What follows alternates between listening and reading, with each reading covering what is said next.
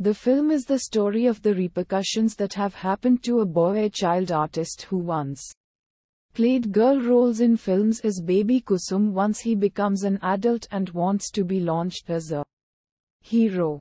Baby Kusum is a child star, a cute little girl. In reality, Baby Kusum is a boy, masquerading as a girl. He was named Jerry, and then renamed Master Jai for the movies. He and his mother Mary, Lilette, share a turbulent relationship. The boy's family is poor and they want to make it big.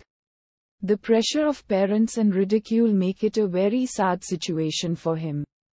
He becomes a drug abuser who has never been to school and spends all his time at home.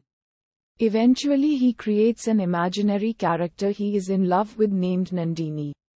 Bipasha Basu, who taunts him, fights with him, and questions his every move.